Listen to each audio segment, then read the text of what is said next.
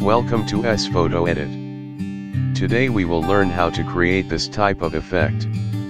Open your Photoshop. I am using Photoshop CC 2017. Open image which you want to edit. Select text tool. Type your text.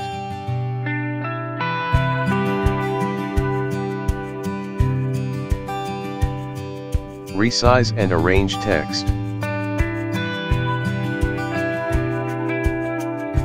Decrease opacity up to 50%. Make sure your color is default, if not then press D key on keyboard.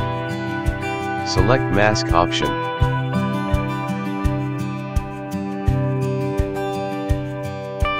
Erase text according to the image using brush tool.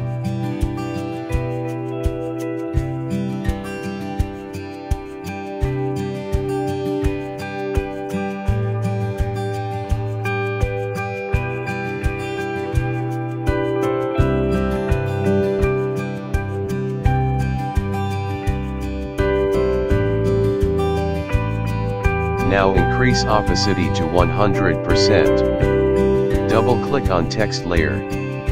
Go to drop shadow option. Give effect as per text.